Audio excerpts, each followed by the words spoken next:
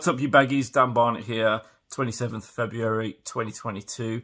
We're looking ahead to the Swansea game at home tomorrow. We've played these guys a fair few times before. In the last 10, we've won 4, lost 3. The average score's around 2-1. We've had 2 home defeats in the last 10 home meetings, obviously, against these guys. So it's a fairly respectable record in terms of Swansea. But Steve Bruce claims this is a big game for us in terms of challenging for playoff spaces and in terms of confidence. But I beg to differ, to be honest. The team just looks bereft of confidence and talent, quite frankly. And I think the season's pretty much in tatters after the last 3 games against teams in those playoff spaces. Those were the 3 big games that we needed to come away with 9 points from. We came away with basically nothing. So I just don't see how he thinks we're going to be challenging for the playoffs.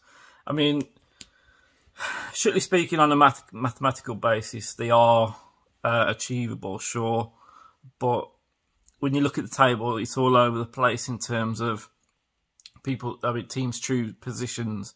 When you got this team with so many games in hand and this team on this many points, and it's just really confusing. The only way that we could even think about challenging is going on an unbeaten, well, a winning run towards the end of the season now. But I really don't see it. Also in the news yesterday, there was an article discussing Romaine Sawyers. He obviously returned to the Stoke side yesterday, 3 months out with an injury. His contract's obviously up at the end of the season. We have an option to extend by 1 year. Stoke are interested, but the ball's obviously in our court in terms of the extension.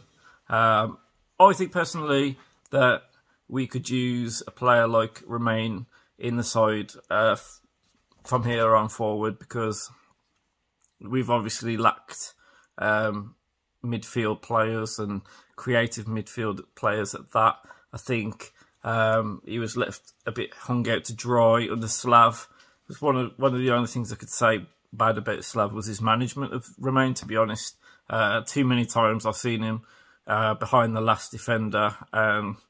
He just didn't have too much chances to do what he does best and pick passes.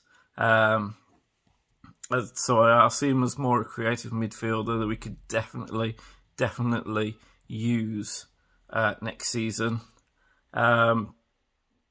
Let me know your thoughts on the game tomorrow in the comments, and let me know if you think Romaine has a future in the side. Until tomorrow, come on, you baggies.